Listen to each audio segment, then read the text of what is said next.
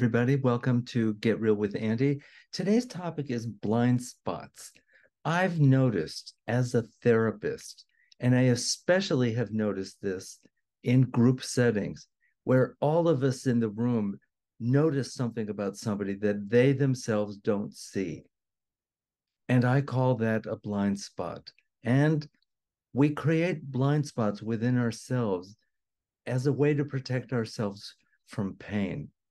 It's that simple. And so, in order to become aware of the blind spot, it behooves us to re-experience or to become aware of that pain, not just know about it, but to actually feel it in a way that it can be integrated and then relegated into the real past, not protecting ourselves from it by holding on to it. It takes a lot of love to help a person actually look into and see and feel their blind spot, because it's not stupid to protect ourselves from pain, but it is stupid when that protection becomes a source of dysfunction and pain in its own right.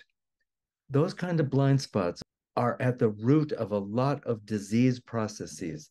Those are the pockets of unconsciousness that we put somewhere in our body, that these little vultures of bacteria and viruses and all that, they perceive that those areas are more dead than alive, and they move in.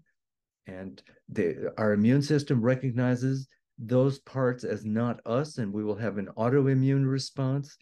I'm telling you, blind spots are at the heart of the disease process.